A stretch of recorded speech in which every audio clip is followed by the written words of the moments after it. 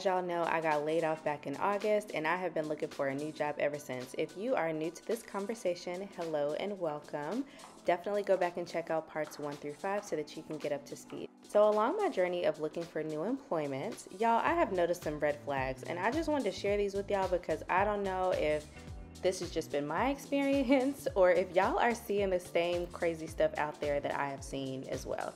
So number 1, job descriptions where it says that the position averages 40 to 50 hours a week. Excuse me, 40 is the max. I really don't want anything to do with a job that requires over 40 hours a week. We got to figure out how to be more efficient or this job just isn't for me. Another red flag that I'm seeing is people wanting to require 5+ years of experience but are only paying $50,000 or less sometimes.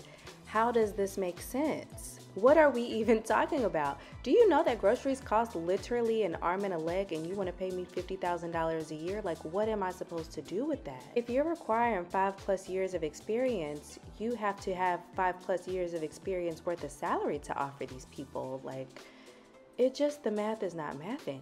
Another red flag that I'm seeing are companies that want you to be available entirely too much. This is literally an excerpt from a job description that I saw.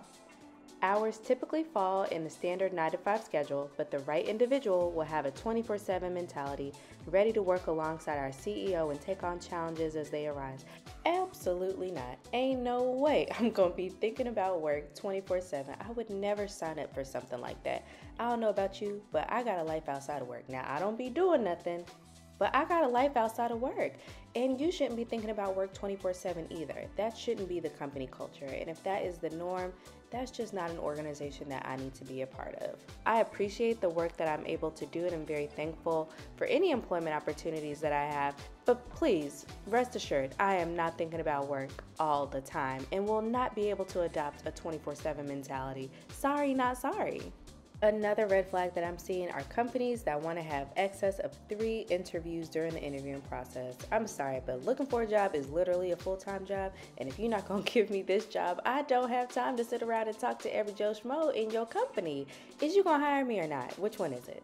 And last but not least, another red flag that I'm seeing are people sleeping on this cinnamon apple bread recipe. Y'all, the link is in the description below. Please click it so that you can get access to all the ingredient measurements that you need, all of the directions and everything like that.